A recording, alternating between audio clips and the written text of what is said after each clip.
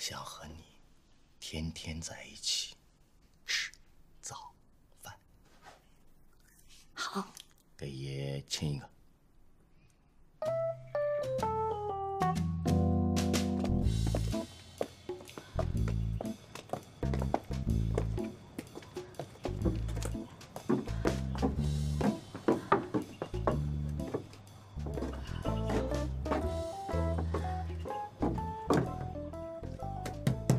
来了。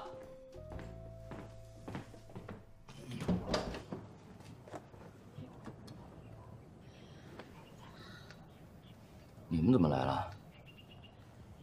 我们来找你啊。哎，那女的呢？关你什么事儿啊？不是，云南他那个未婚。哎，你干嘛呢？哎，不是，哎，什么人？你们是啊？这什么人啊？不是啊？怎么回事？不知道呀。放开我！放开我！云南，你。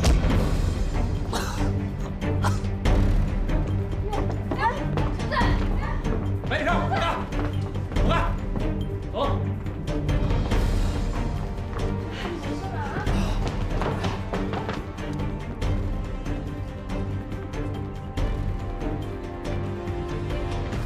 我来接你回去。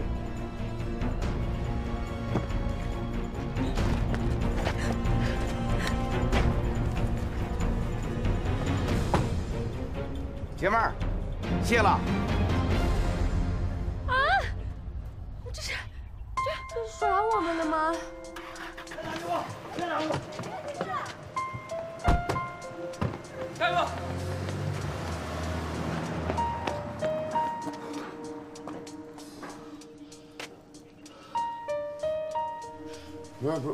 不是，警察同志，不是你刚才什么意思？这事儿你们不管是吧？同志，你冷静一下。不，你让我怎么冷静？人都给绑走了，我怎么冷静啊？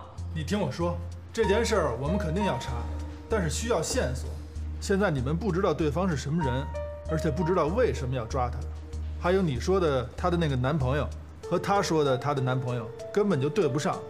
你说是不是得给我们点时间去查？现在有价值的线索就是云南的男朋友的电话号码和那辆车，我们已经布控了。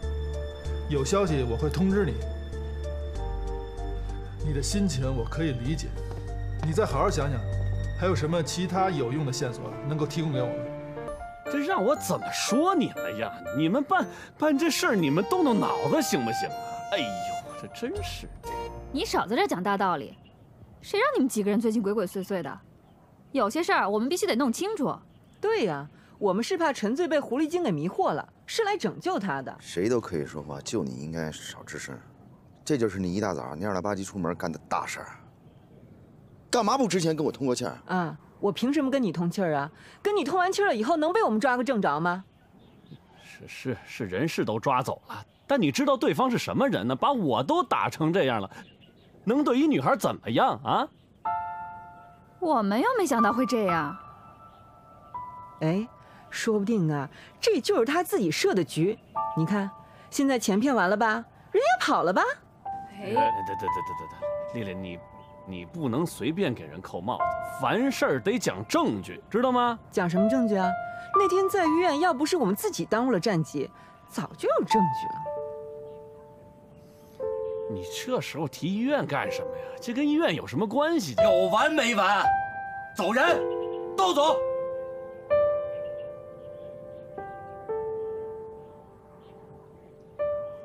都不走是吧？我走。哎呦，老陈，你冷静点儿啊！哎呦，你慢点。严了，老陈，陈醉。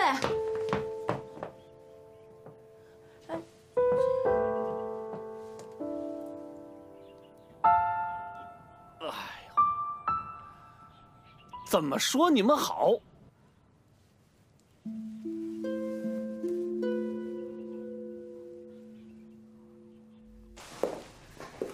陈总，学员启事都贴出来了。贴了，员工们这几天就干这个了。有消息吗？没有。哦，对了，有一个报假消息骗钱的。你怎么知道是假消息啊？他说的完全对不上。对不上就假消息？把电话给我，我自己打。他真的说的完全对不上，您要是听了，您也知道是骗钱的。您还是先看看这个吧。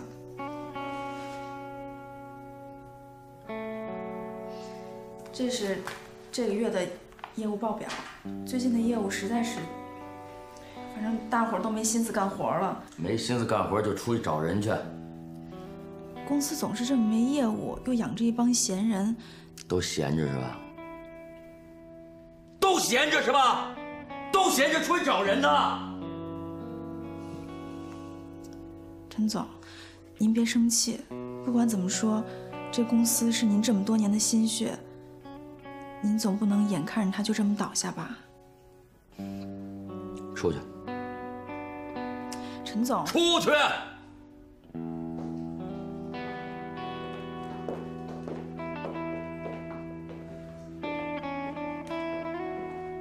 我不是让你出去吗？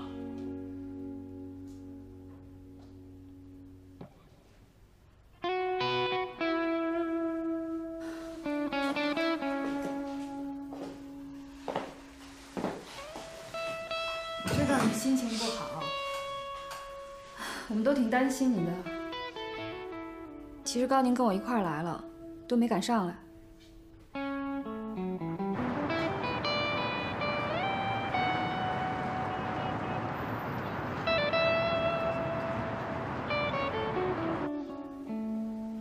老陈，我得说句你不爱听的话啊。我觉得，既然已经发生了这样的事儿，你也该醒醒了。这云南到今天为止，我们所有人都不知道他到底是什么背景、什么来路，也不知道谁把他带走了。你就一门心思要跟这样的一个人谈恋爱，你觉得靠谱吗？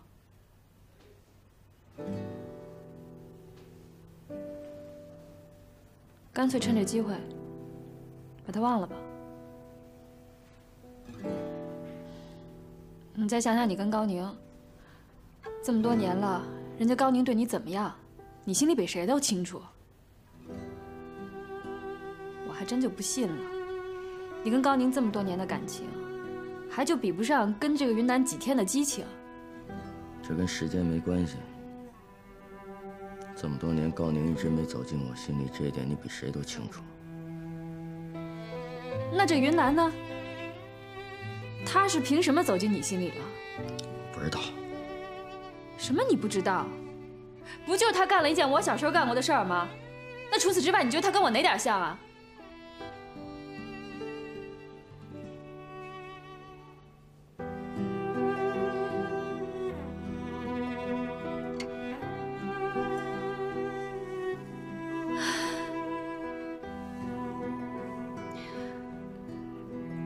我也不知道该怎么劝你好了。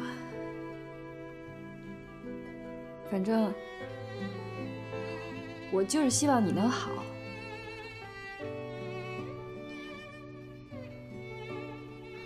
我也希望高宁好。我知道。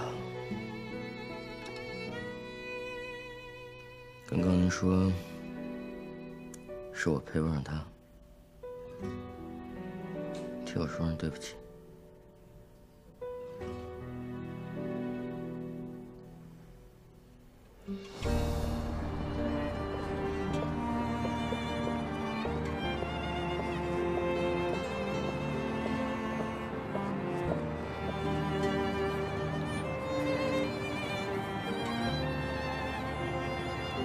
怎么样？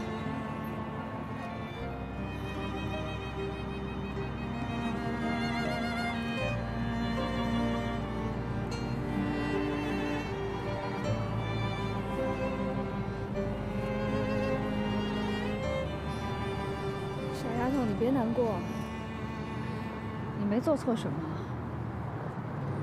你已经很好了，真的。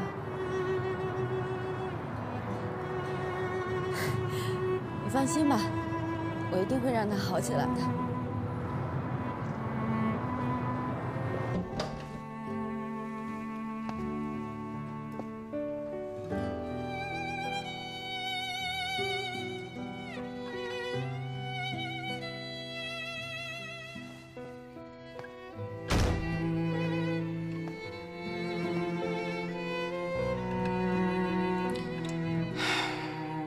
你就在这儿好好想想，你到底需要什么？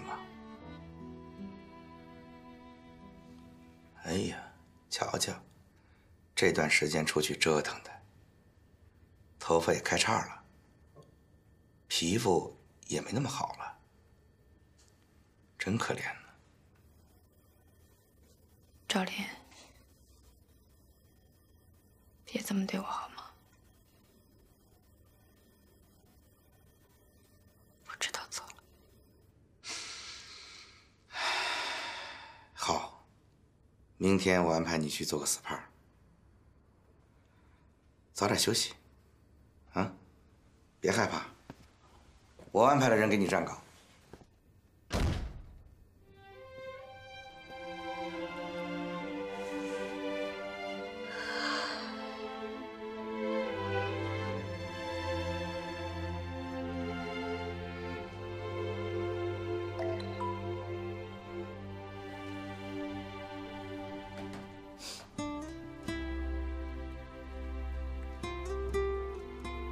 陈醉，你还好吗？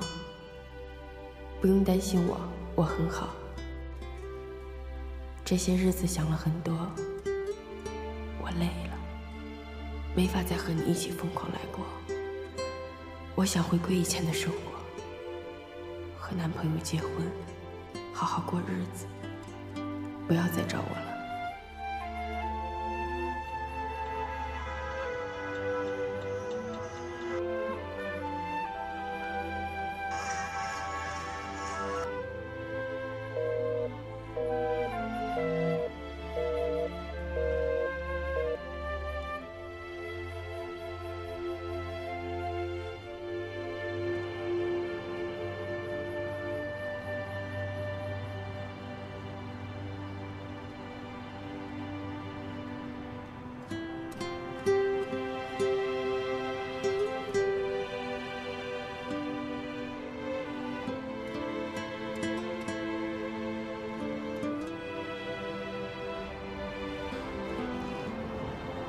我跟你说啊，事情都这样了，你就翻篇儿吧啊！没错，老陈，你啊就是跟他时间太短了，现在忘不了他，时间一长，指不定就是另外一朱利安了。说什么呢？你这是 ？sorry， 我口误。另外一奖励了，你看行吗？真的，老陈，云南这丫头一看就是中看不中用。时间一长，你肯定头疼。不是这聋子，你这嘴里你能不能什么叫中看不中用？人怎么着你了？你话糙理不糙，你领会一下精神。不是，话说回来啊，那谁，老陈，人高宁挺好的，对你那多一心一意的，是不是？我是真觉得高宁不错。我是说，作为结婚对象来说，真的啊。首选，你也别老在外头晃来晃去了，各种彩旗飘飘的，累不累啊？啊，踏踏实实回家过过日子，啊，多好，是吧？哎，咱们今天说好了带着老陈出来散散心吗？啊，定好啊。那当然。走吧，老陈。那走吧。龙总盛情啊，过个日子就没事了啊。龙总，今儿哪儿啊？到了你就知道了。慢点，就挑一有电梯的地方。这地儿我来过呀。啊？这地儿我来过。什么来过？你老婆在这儿给我设过局。什么局啊？绝情大会。啊，那挺好啊，你这故地重游是吧？没事，老陈，我跟你说啊，咱哪儿跌倒的哪儿爬起来啊！今儿好好表现，也别辜负聋子对你的一片苦心啊！我没什么，今儿的主角是陈总。陈总，物是人非这4个字儿你得懂。上楼，走吧。真没电梯啊！活动活动，您别吵。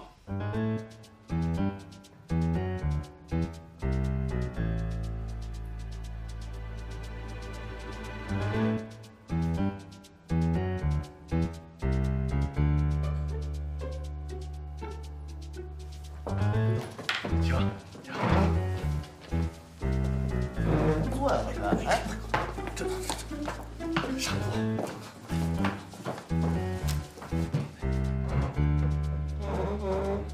来，都坐啊！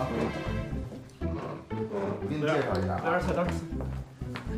我给你们介绍一下啊，这位就是我跟你们提到过的我10几年的发小、好兄弟，有为青年陈总。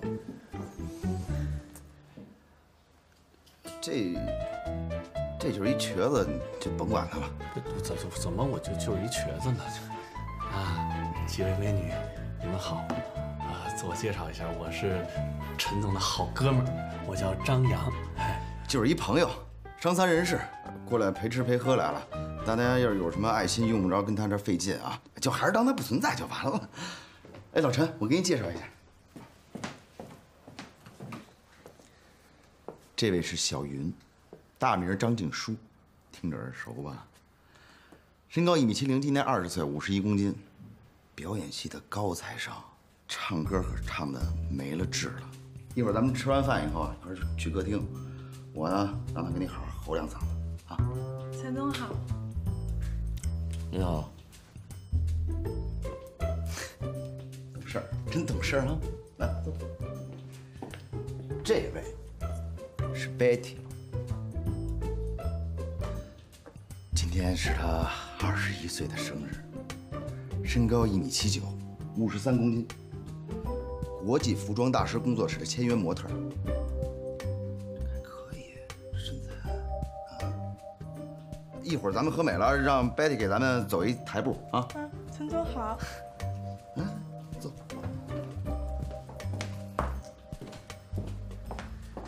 微微今年23岁，身高1.68米，48公斤，外企白领，平常是好个跳个舞啊，烹个饪啊，上得厅堂，下得厨房。你好。最后，我要隆重推出一位小美女，依依，身高1.66米，46公斤，护士学校刚刚毕业，初出茅庐，未经社会，可以说是从没谈过恋爱。陈总好。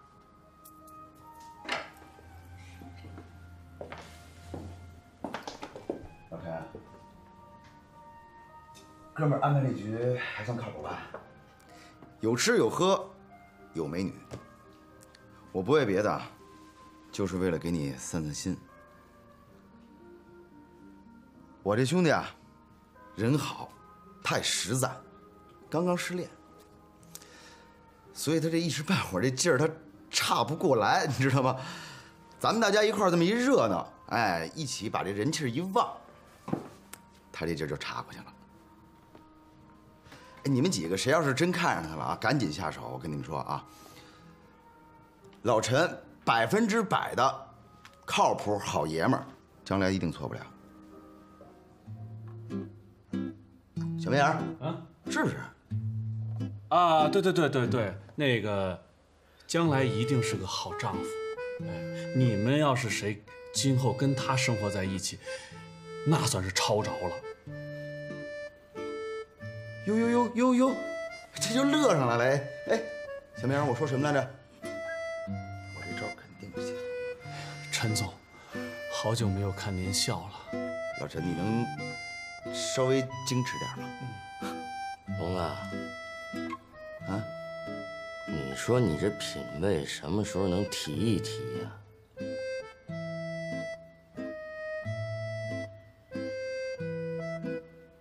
小美阳，啊，这事你也有份儿？我今天就是来蹭吃蹭喝的，主要任务就是点菜。再说了，这么好的 idea， 我这脑子肯定，这都是龙总的建议。哎，不，这我也是跟陈总学的呀。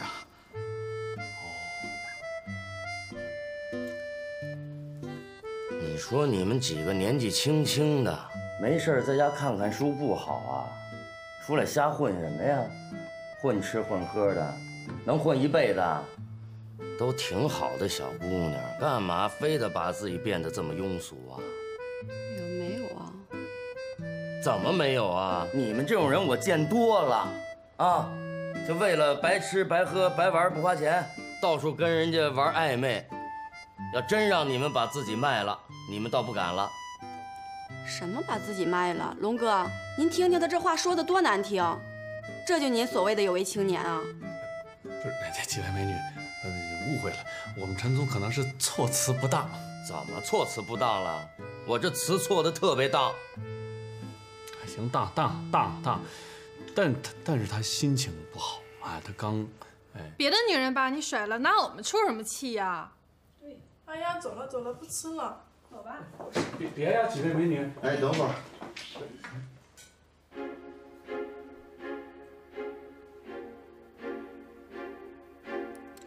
行吧，你先走吧。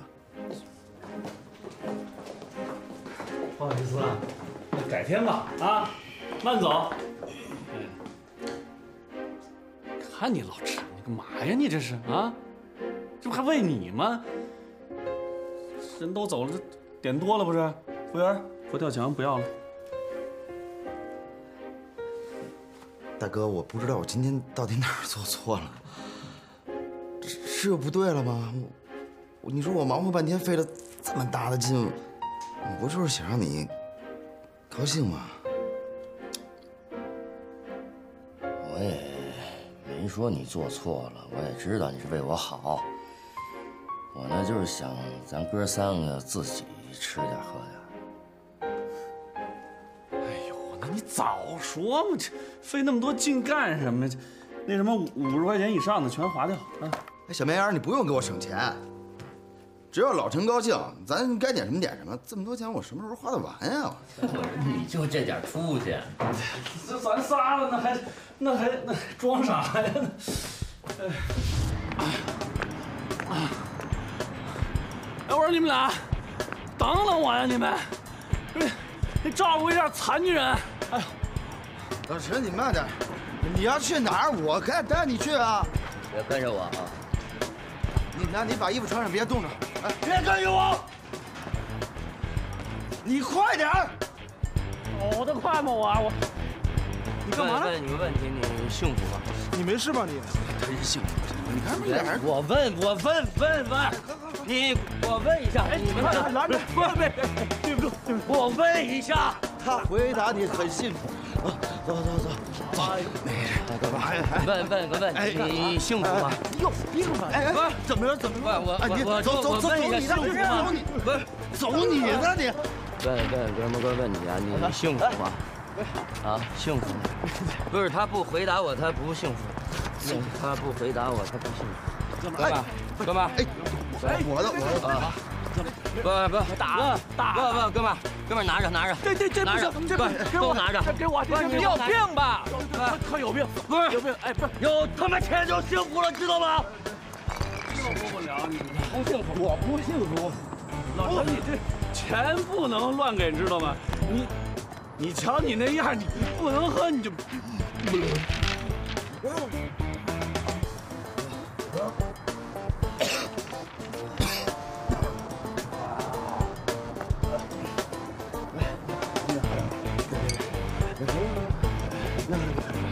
喝成这样，你行不？对，没事，说。给那4个女的呢，给他们打电话，让他们来，给他们打电话。你们都幸福着，我不幸福。现在打电话。都叫了，都好的，没问题，没问题。这别是打去，Betty 吧，叫 Betty。哎，老陈，杨子，哎，你一定要幸福，你懂吗？好，我懂，你一定得幸福。你幸福了，我就踏实了。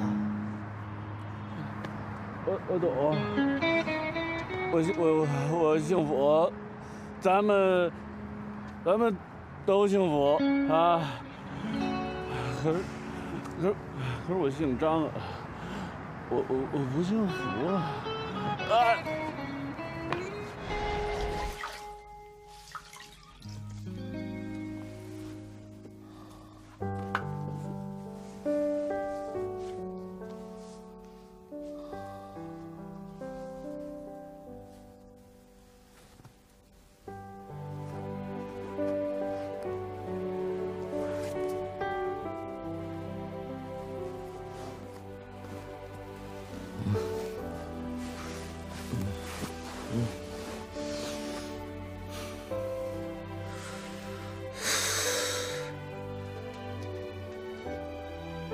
你怎么在这儿？张扬让我过来照顾你。我没事。你回去，我自己想。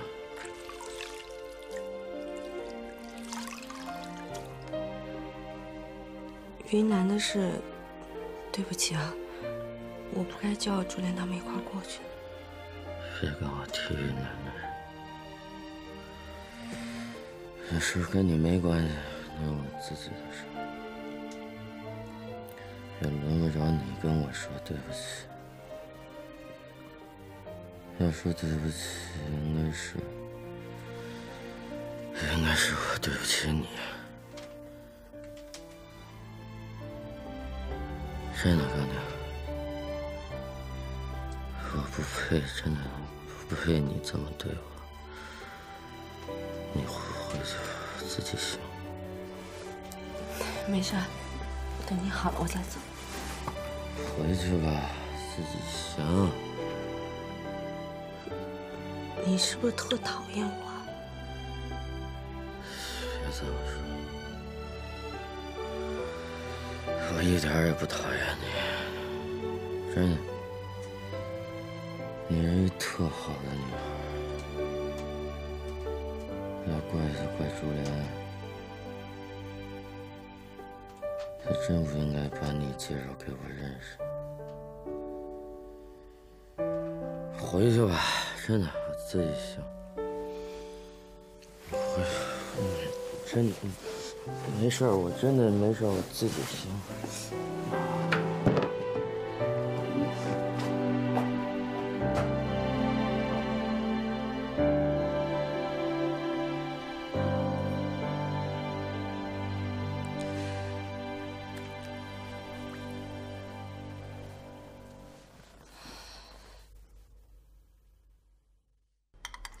人医生都说了，你这伤已经养得差不多，可以出院了。不行，头晕。嘿，我看你是住院住上瘾了，能不晕吗？不好好在医院待着，带人沉醉喝酒去。我那也是舍命陪君子。哎，干的好事儿啊！昨天陈醉喝大了，高宁去伺候他，他不但不领情，还把人家高宁给弄哭了。啊？有这事儿啊？这老陈，这太不像话了。高宁多好一人呢，是吧？老陈，哎呀，不是男人干的事儿啊。你们男人不就这样吗？这话不能这么说啊。男人跟男人也不一样，是吧？再说了，你老公能跟一般男人一样吗？是吧？在我心里，只能容下2个女人，一就是我妈，二就是大方、温柔、贤淑的领导。温柔大方这俩词儿啊，我还真不敢当。张扬，我可告诉你啊，你要是敢跟陈醉那样，你可别指望我能像高宁似的对你那么大度啊！咱们俩呀，立马去离婚，1秒钟都别耽误。不能够，你我了解，就算我出点什么事儿，你也不舍得离开我。哎，什么意思啊？是不是真有情况？没有。你再说没有，是不是真的有情况？我这开玩笑呢。以后这种玩笑少开。哎，好嘞。行，我得赶紧上班去了。去吧。路上慢点啊。你就别起来瞎动了，躺着。没事没事。我汤趁热喝了。哎，系安全带，别走应急车道。爸爸。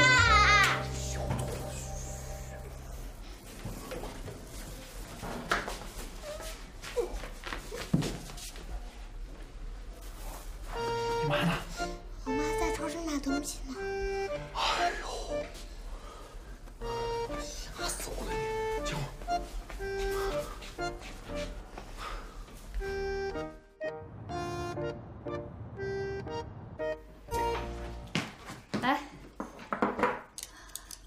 哎，稍微等会儿啊，还有2个菜，马上来。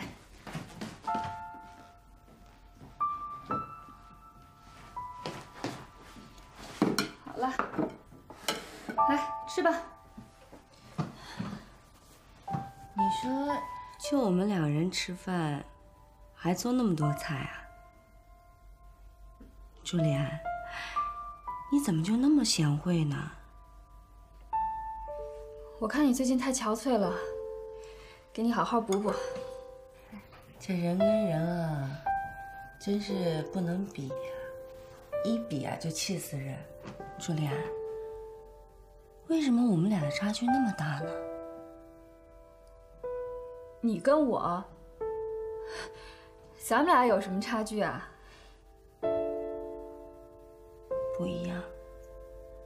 你看你事业上那么成功，在家还那么贤惠，真的不一样。平常我在家也不干这些，都是张扬干。快点吃吧，一会儿都凉了。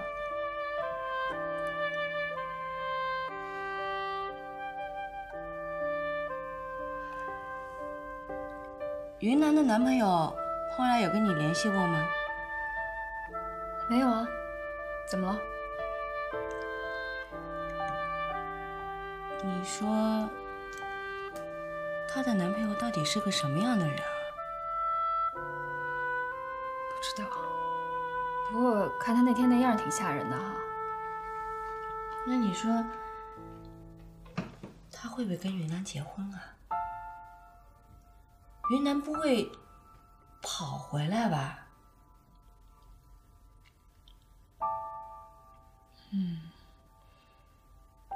那也不好说吧。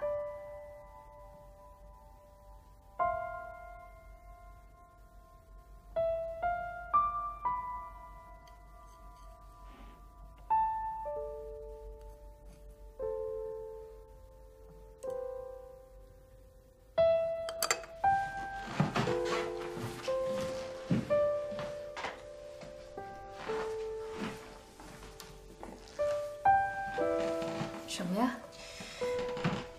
提前祝你生日快乐。我自己都快忘了。我可不会忘，谁让你是我最好的闺蜜呢？哇，真漂亮，谢谢。明天你打算跟张扬怎么过呀？张扬，他人还在医院里，今年就不过了吧？再说他8成也忘了。就算张扬忘了，你的二老公也不会忘的。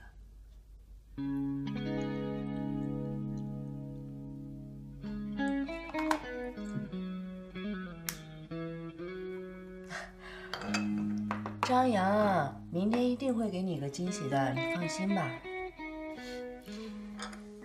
院吧。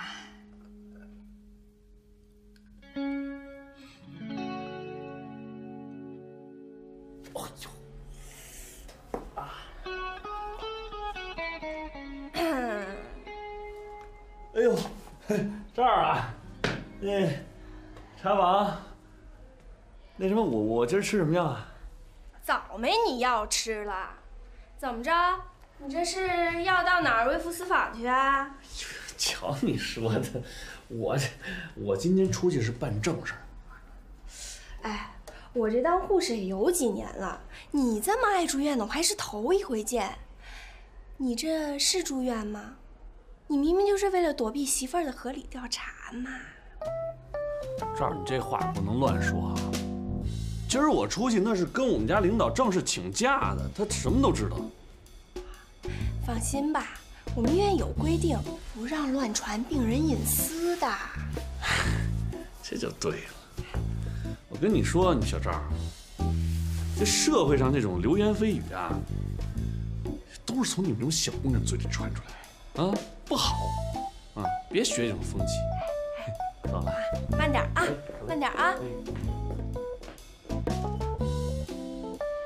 徐姐，广告接洽的业务不都是广告部负责吗？怎么这次你亲自出马呢？哦，这个呀是贾总特别要求的，他是咱们杂志的老读者，据说呢特别喜欢我的文章，所以就想亲自见面跟我聊聊。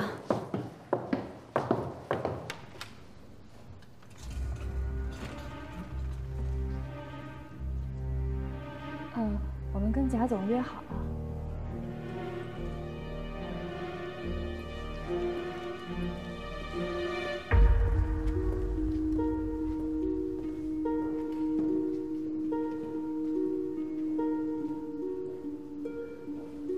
您好，贾总。哦，是朱主任吧？是的。哎呀，你好，你好！你看你来了，我没出去接你，真是对不起啊！您不用客气。那个，这是我的助理小杜。这边。好的。请坐，请坐，请坐。怎么样？我这里好找吗？好找。您这儿可真够气派的哈。刚才你都看了看，朱主任，你看我这里啊，我的这些东西，包括了中国的儒家、道家、佛家的精髓融合一体。我给你介绍一下这幅画。这幅画是由中国10大著名画家历行3年完成的一幅巨作，它的名字叫《87仙图》。了不起。你看这张桌子，这是1700年的黄花梨。所以啊，我对文化有着浓厚的兴趣和爱好。啊，不过在咱们正经谈话之前，我有一个小小的请求。什么请求？你看啊，咱们虽然说是初次见面，但也算是神交已久了，老朋友了。咱们不要老叫什么老总啊，我觉得这样吧很生分。这样，我先自我介绍一下，我叫贾小强，我的朋友啊，全叫我小强哥。当然了，你也可以这么叫我。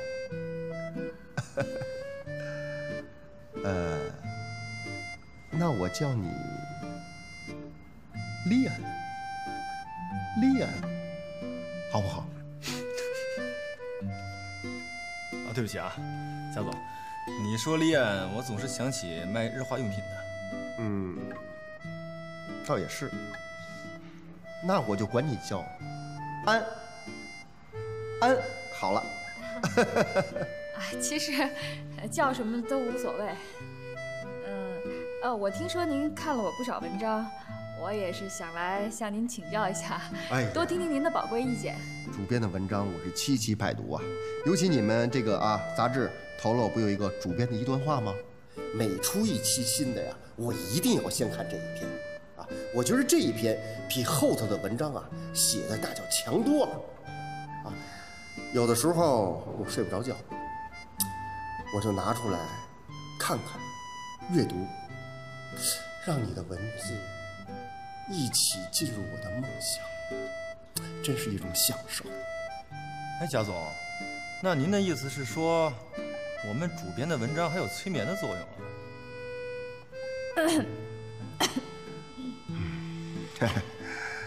这小伙子说话倒是还挺幽默的啊！来，尝一尝我亲手给你泡的茶，啊！我不喝了，我转着你。来，尝一下。谢谢。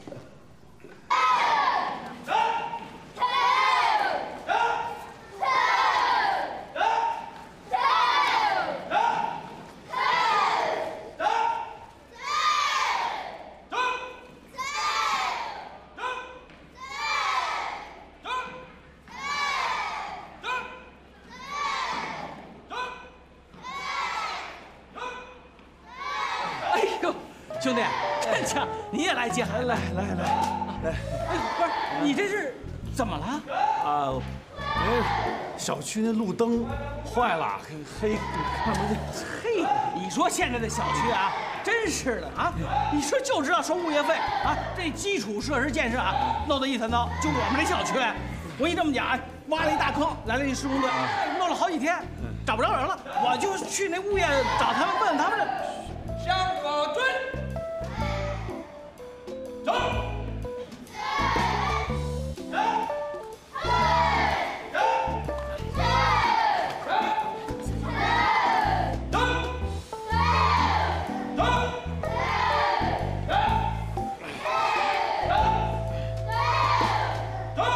哦，刚才我们谈到什么来着？你的这个要改版的问题，你看啊，现在媒体这么多。可是没有一家像你们这样真正关心当代人的情感问题。您能这么看，我实在是太高兴了。我们未来呢还会加强情感方面的力度。所以啊，我这次来也是想问问您，这个下一季度对我们的广告投入是多少呀？这个嘛，咱们先不谈这个啊。你看啊，咱们的合作是商业性的合作，商业性的合作里头绝对少不了情感，就像你们改版一样，一定要关注情感。贾总，您说这个关注情感是怎么个关注法啊？这个方法嘛很多，不过像你们80后不会懂，只有我们这些有一定生活阅历的人才懂得这个。你听我跟你说啊，一个人懂不懂情感，从他的手上就能反映出来。手？安，你让我给你看一看，看一看啊！哎，贾总，您给我看看，我呀最近特别的困惑，我呢就是喜欢上一个人，可是我又不知道怎么去表达。我一看您就是这方面的高手，您给我瞧瞧。小伙子，年轻人啊，以后有的是机会。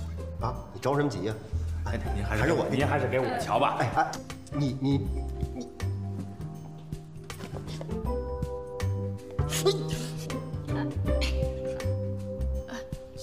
对不起，贾总。不好意思啊，贾总。哎呀，真不好意思。他是我们这儿新来的临时工，那个，真对不起啊，他不是故意冒犯您的。不好意思。没事。其实本来啊，我是想请你们吃顿便饭，不过一会儿还有外宾来，我今天就不留你们。这样吧，一会儿你们先回去，有什么事情可以直接给我的秘书打电话，好吧？好吧。行，占用您时间了，贾总。没事。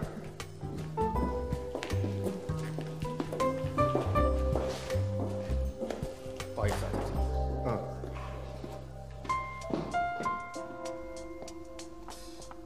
哎，学姐，你是不是生我气了？没有。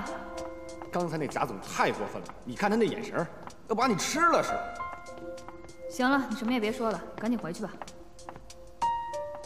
不是我说你啊，小杜，你刚才也有点太冒失了。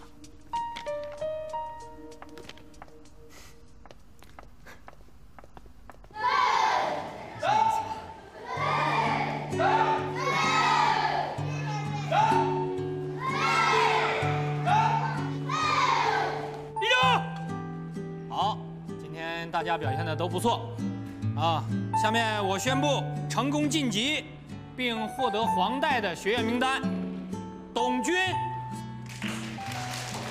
江畔、布鲁斯。好。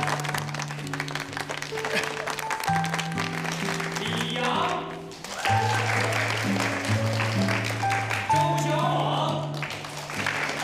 今天那么就到这里，解散。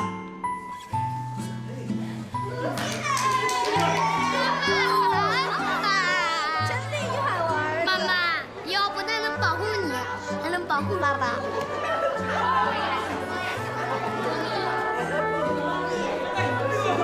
兄弟，没事吧？今天孩子都考上黄带了，我请他们吃饭。哎呀，这吃饭就算了。哎呀，你听我说，上次你请了我喝咖啡，这回我请你们吃饭啊！请了，走吧。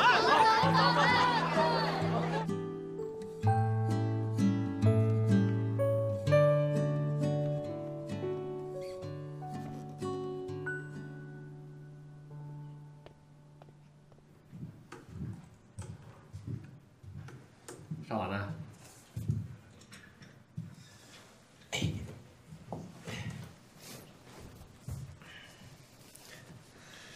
生我气了吧？可是今天那个人啊，我是真的看不惯。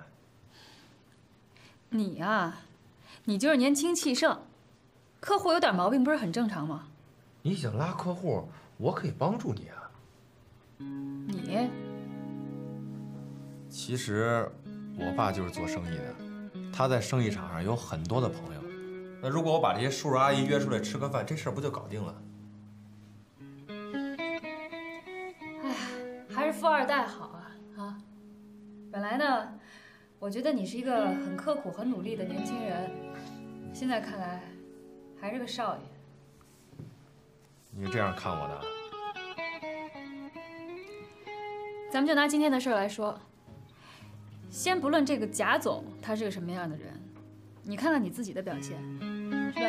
你到了人家那儿，完全没有任何的 尊重的感觉，你在那儿溜达来溜达去的，完全就不尊重人家嘛。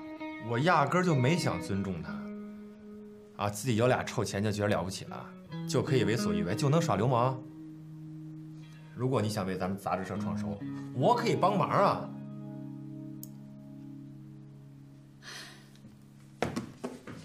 哎，学姐，哎，我不是那个意思，学姐。 洋，别乱跑！走。说实话，有一次我去学校接我们家儿子下课，哎，就看见了你们家布鲁斯。哎，我说这孩子真是啊，透着那么有灵气，这爹妈肯定错不了。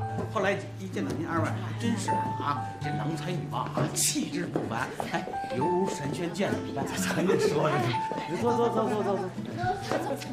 坐。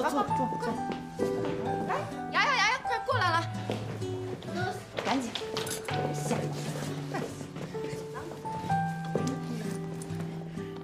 您这就别谦虚了，这孩子怎么样，还真得看那爹妈的遗传基因，这是科学。哎，不是你拿我们家洋洋来说吧，是吧？您二位都看到，那肯定是吧，没问题。你看我们那位是不是长得看着挺好，仔细一看，那真是长你什么呢你？我说这就是哎，随便说着看，你瞧。 都挺好的，我觉得你们基因都非常的良好。这么着，大哥，今天这顿饭我来。别，不，我来，一定我请。行。服务员，服务员，菜单。嫂子，你看想吃什么？我们请客就我们请。来，妹妹看，来看，别客气，别客气。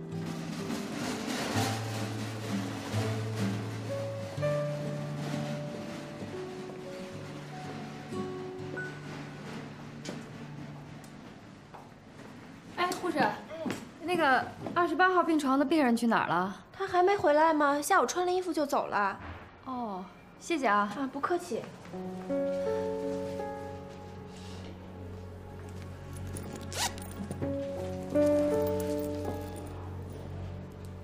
兄弟，你说这话从何说起呢？哎，我们家也是一个武术世家，我从小就练武术。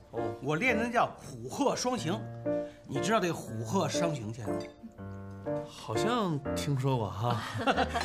就这虎鹤双形剑啊，讲究是刚柔并进啊。我那祖师爷是林世荣，林世荣你知道吗？哟，这我还真不知道。哎呦兄弟，林世荣这师傅就是黄飞鸿啊，就咔咔咔那个啊，黄飞鸿我知道，黄飞鸿我知道。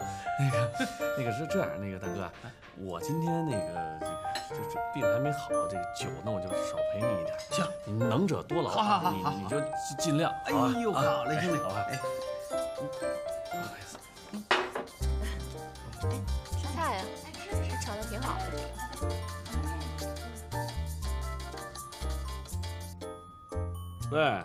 喂，说话。喂，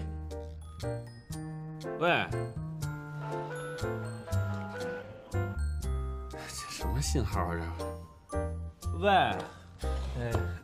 喂，你等等，我这什么都听不见。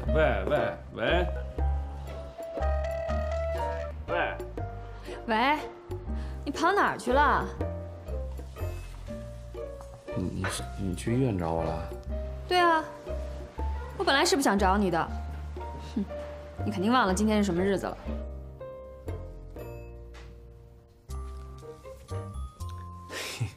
哎呦你，领导的生日我能给忘了吗？你不骂我呢吗？你肯定是忘了，电话都没给我打，也不在医院等着我。我刚想给你打嘛，你这不就打过来了？你在哪儿呢？我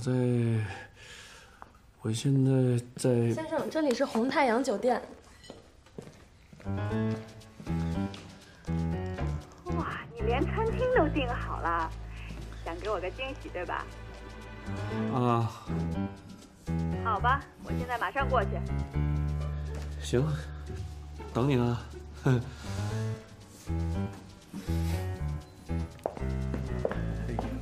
哎呦，这热菜还没上呢，怎么回事啊？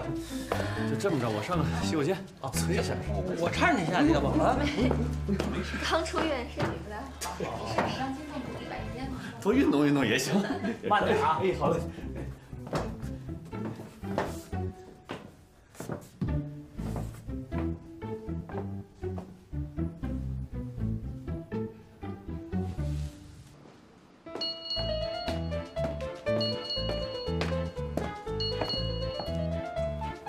啊，老陈，什么玩意儿？你这样，你赶紧来救驾。什么驾呀？我正喝着呢。今儿是朱丽安生日。我知道，我早上就给她发短信了。我给忘了。你什么情况？这事儿都能忘了？不是你不知道情况，我今天一天特忙，我现在正在陪9月跟布鲁斯吃饭，所以这一弄来全乱套了。行，你说吧，让我干什么呀？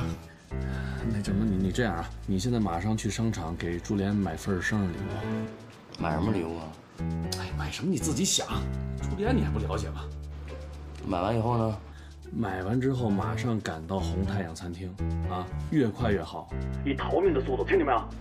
行，我知道了，挂了啊。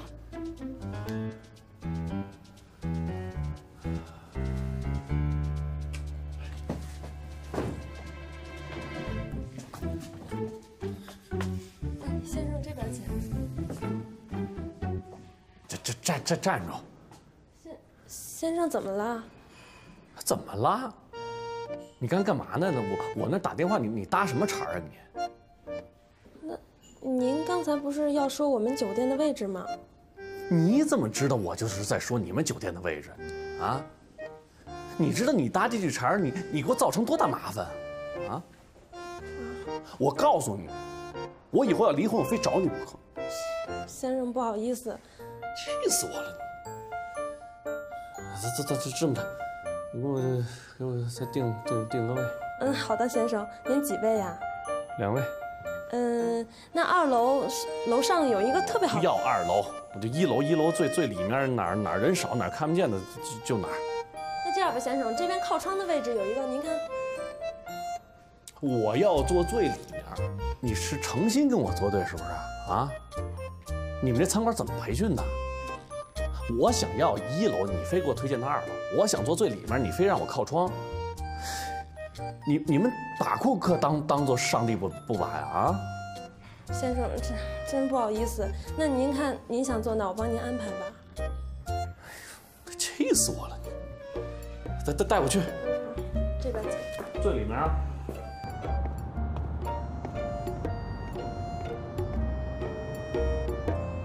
又要有肥肉，还要有皮。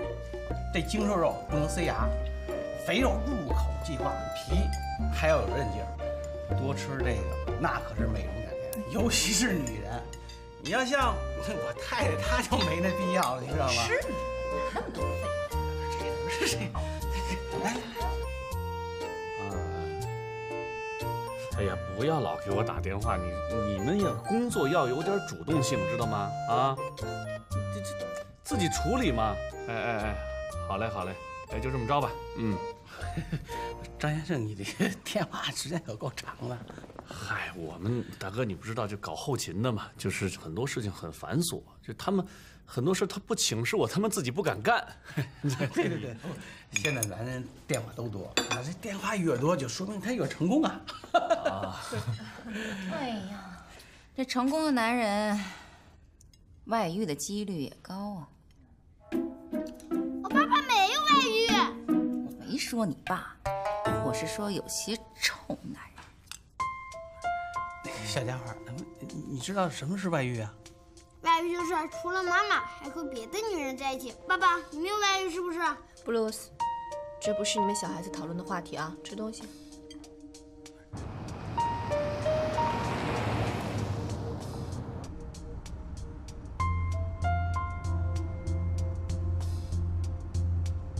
这男人呐，其实谁没有一点花花肠子呀，是吧？可是只要晚上下班回家陪老婆和孩子的，这都是好男人。张先生一看就是好男人，又是做好爸爸的表率。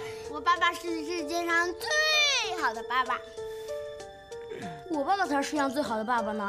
我爸一下班根本不接公司的电话，更不发短信，这是幸福。哎呀，吃。哎，老公，你赶紧啊，把我给你那调查报告，说什么样的男人最容易出轨，赶紧跟张先生叨唠叨。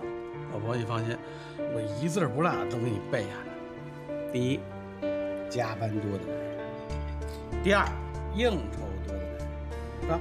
这第三，是吧？就是总是说晚上有事的男人。大哥，这样，来，我敬您一下。好，是。这样那个，我听你说这，我就真的受益匪浅。回去我也上网查查，这真是挺管用的。但我觉得啊，其实时间也不早了，孩子明儿还得上学，要不然今儿咱就到这儿。别把账结了。别，你听我说，现在刚几点呀？再说这菜刚上完一半，不是，兄弟，你是不是晚上还有什么事儿啊？事儿倒没什么事儿，我不是这就结了吗？那个还有，我就说，第四是吧？那就是经常心不在焉的男人。第五就是夜不归宿的男人。第六就是老在外边开会的男人。第七，外边老有这事那事的男人。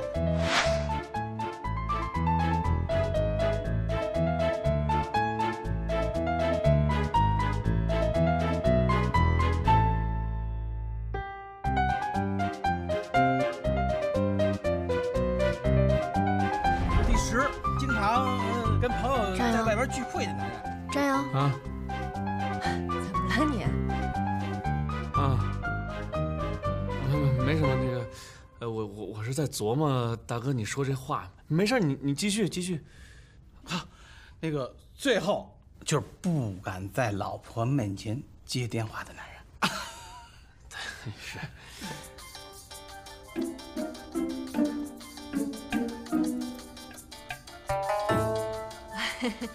说你们公司人也真是的啊，都这个点了还老打电话。就是我说这男人敬业是吧？是个件好事。太不好意思了。这个来，咱们来，好，吃吧。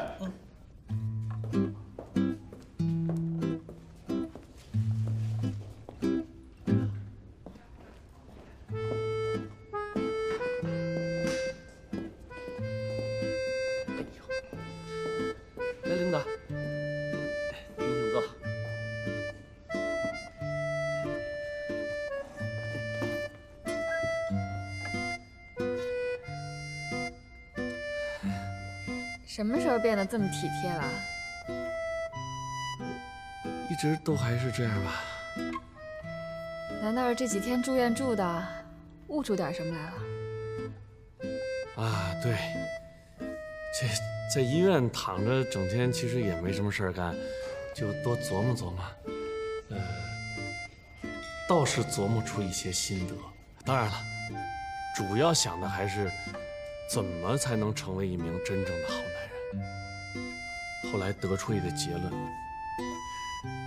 疼老婆、爱老婆、听老婆话，想老婆之所想，急老婆之所急的男人，才是一名真正的好男人。那你算吗？我还差得远着呢。当然了，从今天起，我一定会奔着这方向继续努力的。那个，领导都安排好了，我就是肠胃有点不太好，去趟洗手间。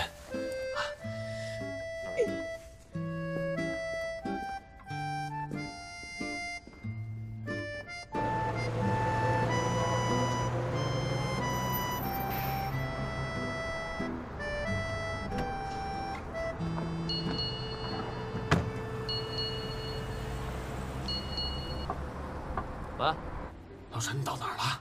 我到了。朱丽安已经来了。我跟你说，那个现在9月在2楼，朱丽安在1楼，我两边跑。你要再不来，我彻底就废了啊！行了，我知道了。你赶紧的啊！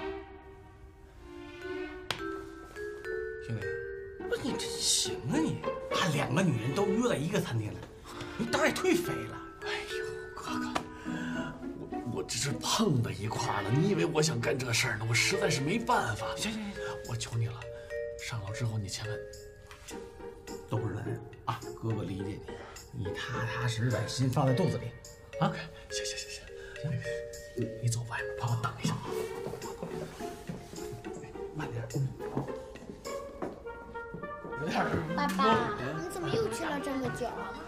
孩子，你不理解大人现在啊，现在大人都累呀，你知道，你上班得看那个老板的脸色，下班还要看老婆的脸色。跟老板斗，那就不想混了；那要跟老婆斗，那是不想活了。得罪谁都不行，是吧？兄弟，你说是不是？没错。那刚才我在楼下就看你爸跟公司那儿打电话交代事情，哎呀，真够忙的。对，这真是忙，真不好意思。你说，那个这么着吧，那个我道个歉，那个来咱们一块儿喝一个吧啊！我到满了。哎呀，这难得两边人聚在一块儿是个缘分。今天呢，洋洋跟布鲁斯还这一块儿都过集了，太高兴了。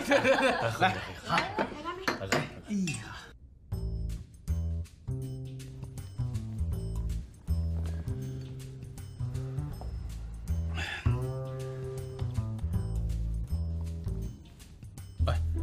对了，兄弟，刚才我上下边看，有一大盘那个主食不错，我是不是给孩子点一个呀？那一大锅看挺好的。有吗？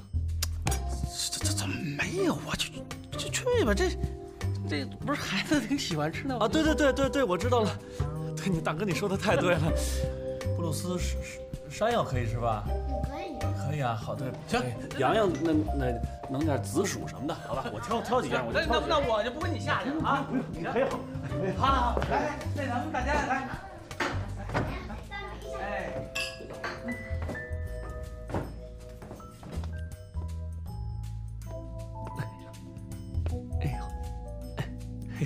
都上齐了。怎么去了这么半天啊？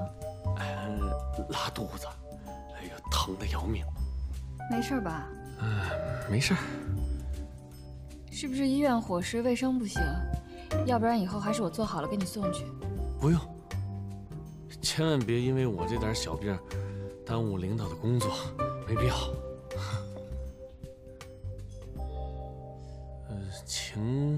情绪不高啊，是不是工作上有些什么不顺心的？跟我说出来就好了。我是觉得，咱们俩结婚整整7年了，人家老说什么7年之痒，我不信。但我最近真的觉得，你跟以前不太一样。这不是我多心吧？哎呦，领导，你别吓我啊！你什么意思？我没太明白。你刚才总结了一堆好男人的特点，但是我觉得少了最重要的一条，不能对老婆撒谎。对呀，这绝对不能对老婆撒谎，这肯定的。哎呦，我就差把心抛出来给领导看了。行了，张扬，你别说这些没用的。你看着我的眼睛，咱们实话实说，就从那个7周年的庆典开始。7周年庆典，你那天。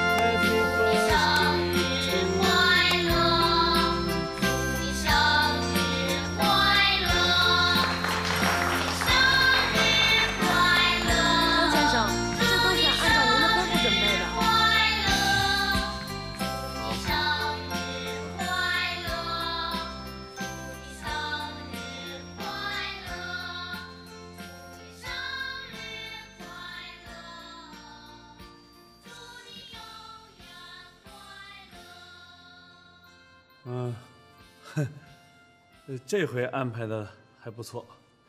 哎呀，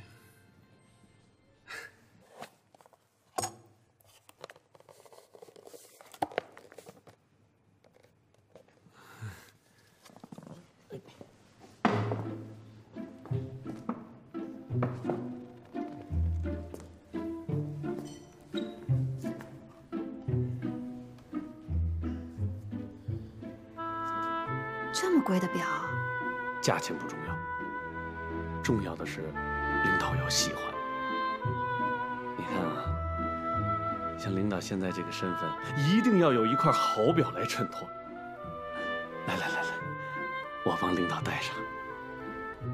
哎呀，美人配名表，我都有点紧张。来，领导。